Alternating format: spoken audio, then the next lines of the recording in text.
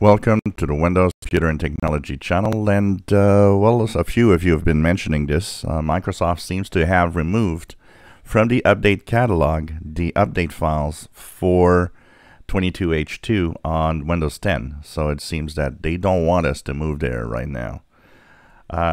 So of course 22H2 is available as a enablement package from the Windows Download Pack catalog.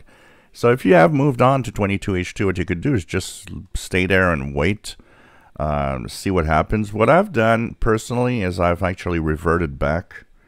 I just uninstalled the KB update that made us go to 22H2, and I came back to Windows 10, 21H2, and of course now I will enable the Windows updates from to C-band updates that were released because there was there's some uncertainty. You know, I was telling everybody not to do it. You know, let me do the experimentation.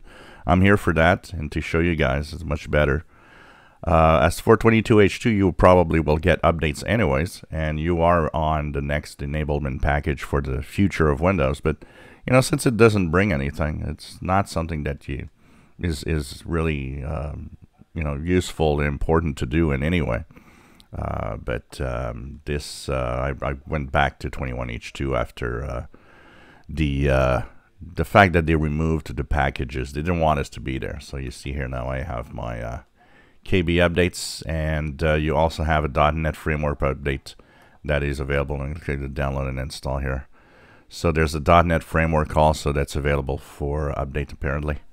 So these are available for the standard 21H2, 21H1.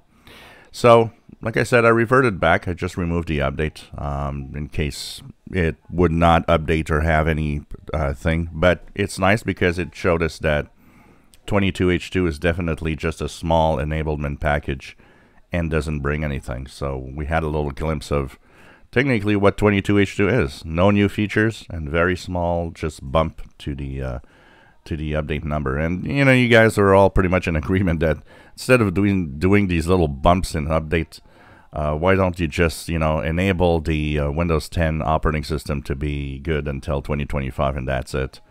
It does seem that it's kind of a little weird to just, you know, issue a little update just to bump up a build number. So the files have been removed. It seems Microsoft doesn't want us to move there.